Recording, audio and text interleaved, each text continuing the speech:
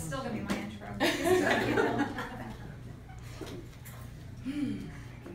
Eppie, what a great job. I felt very reminiscent through Eppie's speech today. I was so excited last week. I even saw the president. I really thought she saw the president for real until she showed the picture, and I was like, wait. That was a great job. The climax of that alone, I was just like, oh, she went to Washington. She had a great trip. It was just really good. You built this up. You started with facts.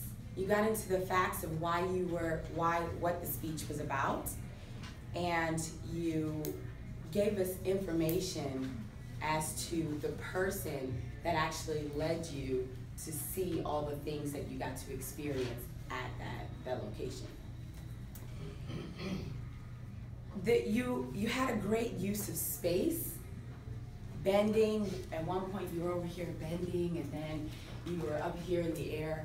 I thought your voice was really great. Your voice reflection was really great. And at one point you were using your hands a lot. And I noticed you thought about that, and you pulled it down, and you weren't just going like this the whole entire time. So that was great. I know last time you actually said that to someone about their speech, so it's like you were really cognizant of that. So that was really great. Your hand movements.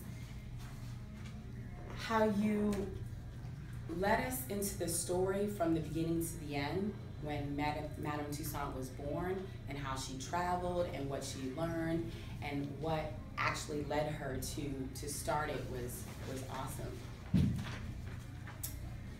And the best part to me was at the end when you said a fellow Toastmaster will actually make it into Madame Toussaint's. And I'm almost certain that will be me. So I'm just joking. Just kidding. So overall, I believe that you really and truly, I don't have anything negative to say. I think you did great. I've seen one or two of your speeches, and I've seen much improvement. And I think that you did great, and you move forward to be in the competitions just like everyone else and be great.